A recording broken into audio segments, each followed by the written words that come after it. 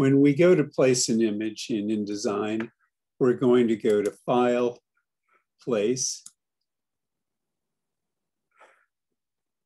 pick an image, and I'm going to click and drag it.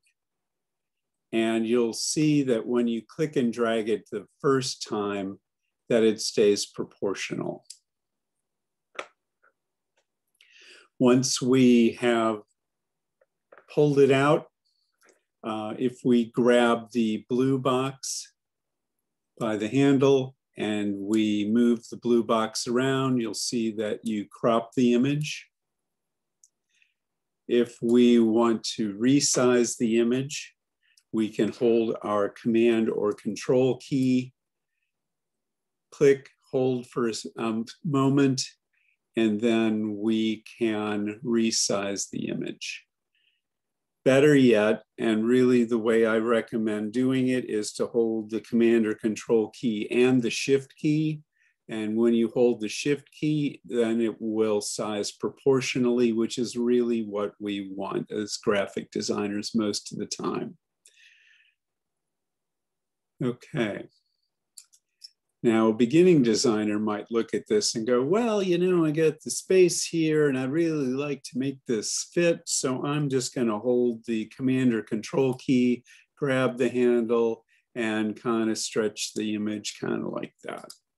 Well, I mean, I understand what you're trying to do here. You're trying to do things kind of the quick and easy way. However, what you end up with is an image that is distorted. Clearly, this has been stretched out. It might not be so clear to you, but any graphic designer has been working in the business for more than a year can probably would see right away that this image has been stretched out and distorted, and it doesn't look great. So if what has happened is you've actually stretched out and distorted an image, and I may have pointed it out in class that this has happened, what you want to do is we want to fix that. We want to go back to proportional. How we do that is we're going to click on this image, bring up the blue box, and then we're going to go to our properties palette.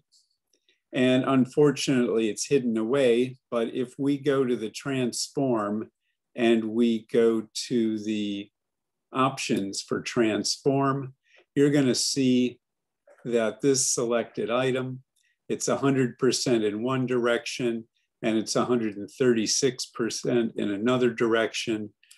I'm going to check here. Of course, yes, they have it. So what I'm going to do is I'm going to take, we want both of these to be 100%. And so I'm going to take the one that isn't 100% and I'm going to set it to 100%. And now our image is not distorted.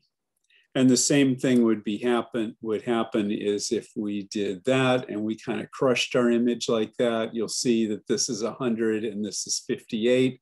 And we're going to change the 58 back to 100, and then our image is proportional. And how we would then fix this space here is I would select the top of this text box here and drag it up like that, and drag this one up like that. And we'd actually want to pull a guide. There are these rulers at the top. I can pull an invisible guide down on the baseline of this type here, zoom in. I'm going to actually grab that and see if I can get it to match exactly to the baseline like that. And then I would take this and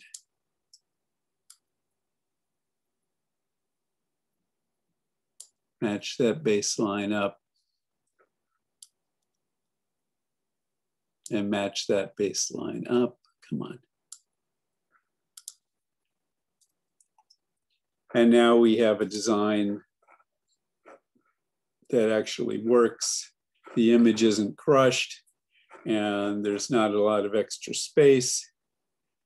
And that's how that works.